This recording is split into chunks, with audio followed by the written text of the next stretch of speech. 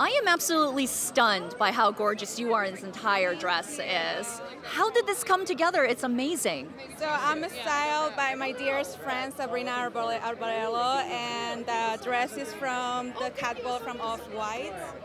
So it was just, kind of being inspired about the whole theme of the evening, and just came together to this piece, which is wonderful, and it just expressed the whole concept of it. Do you have a favorite Halloween costume that you remember falling in love with?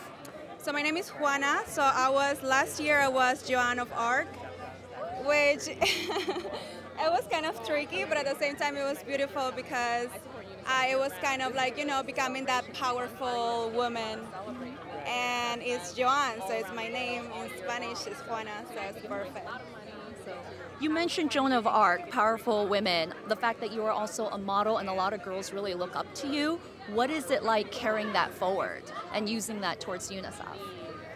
Well, I think it's so important to kind of know the platform that you have, and the voice that you have, and to not realize that a lot of young girls look up to you and they, follow your career. And just, for me, it's very important to set an example towards, like, they see my everyday, especially in social media, which is so important right now, to spread out the world of what if my beliefs about, like, helping people, and just like not taking things for granted, and just like kind of giving back, which is one of the reasons that I'm so passionate about being part of the host committee for this 6th annual UNICEF Masquerade Ball. So it's such a huge honor for me to be involved in it.